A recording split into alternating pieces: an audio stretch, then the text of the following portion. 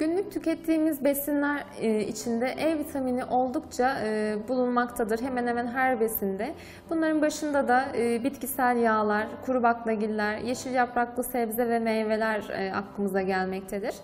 Bu sebeple çok fazla eksikliğine rastlanılmamaktadır. Ancak laboratuvar ortamında, deney hayvanlarında yapılan çalışmalar neticesinde E vitamini eksikliğinin bazı canlılarda kısırlığa sebep olduğu, kalp yetmezliğine sebep olduğu, karaciğer hastalıklarına sebep olduğu ve kırmızı kan hücrelerinin çok çabuk parçalanıp vücuttan atıldığına dair çalışmalar bulunmaktadır. E vitamininin normal ihtiyaçtan fazla alınmasıyla birlikte herhangi bir olumsuz etki görülmemektedir.